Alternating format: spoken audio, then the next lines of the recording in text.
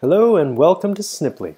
Today I want to talk about how you can use Sniply to manage different clients' profiles, different client brands, and create Sniply links on behalf of your clients, and also how to invite and manage your team members using permission settings so you can give certain team members access to certain brand profiles and restrict them to other brand profiles. So the first thing I want to talk about is the client part, how you can use Sniply to not only create Sniply links for your own brand, but also on behalf of clients. So the first thing we want to do is on the left-hand side, you'll see there is a page for brand profiles.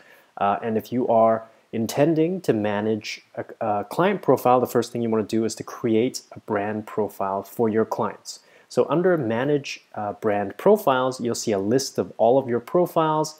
And what you want to do is to add a new brand. I'm just going to call this Happy Clients.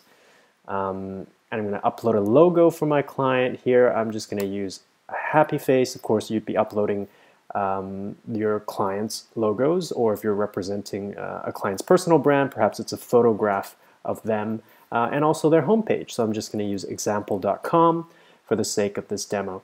And so if you recall what a Sniply links look like, the call to action appears on the page along with the brand profile, the name, and clicking on the name goes to the home page. This is what we're setting up. We're setting up a client's brand profile so we can create Sniply links using their brand.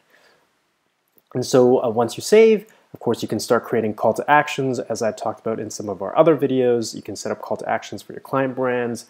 You can create Sniply links and add their call to action to pages. And so if you're an agency, it's a really great way for you to be able to add call to actions to the links that you're sharing on behalf of your clients.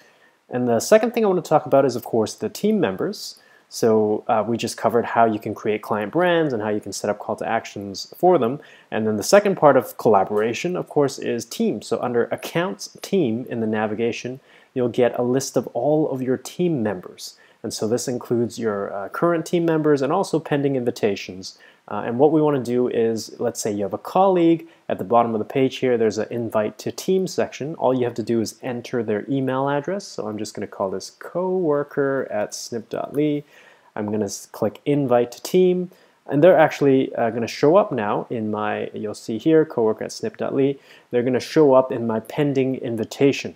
And there is a role section that allows you to select different roles for the team. And this is very important. An admin is going to have access to not only your account, but also your account settings, including billing and password changing. And so we don't want that for our clients. So we're going to set them to client permission, which is going to give them access to just the operational level, being able to set up call to actions and create Sniply links, but they won't have access to account settings like billing and passwords. The second thing that's important is these checkboxes you see here, which is going to determine which brand that my coworker is going to have access to. So it doesn't have to be a colleague. You can send an invitation to your client as well if you want to give them access to your Sniply accounts. So we created this brand earlier called Happy Clients. Let's say I only want to give coworker@snip.ly access to Happy Client. I want to uncheck the other brands that I don't want him to have access to. So you'll see a lot of success notifications here for every time you uncheck that. And so when coworker@snip.ly receives the email, sets up their Sniply account, they will only have access to the Happy Client brand profile. And because their role is currently a client, they will not have access to my passwords or billing information. And so that's how you manage your team. And so this kind of permission setting stuff is really great if you're bringing on, say, a marketing intern and you don't want to give them access to everything that you've been working on and all of your high-profile clients, and maybe you want to just set them up with one or two brands. Also great if you're running an agency managing many different brands and you have account managers that are responsible for certain clients, then you want to give your account managers specific access to the specific brand profiles for the clients that they manage. So to sum it up, you have brand profiles. Under Manage Brand Profiles, that's going to allow you to create different client brands to be able to set up call to action and create Sniply links on behalf of your clients. But also in the Accounts Team section, you'll have the ability to give access to people to certain brand profiles, and also for admin and client roles as well. That's it for today, and in other videos I'll go much deeper into how you can actually set up call to action, how you can customize the call to action so it really reflects the brand of your clients, and much more.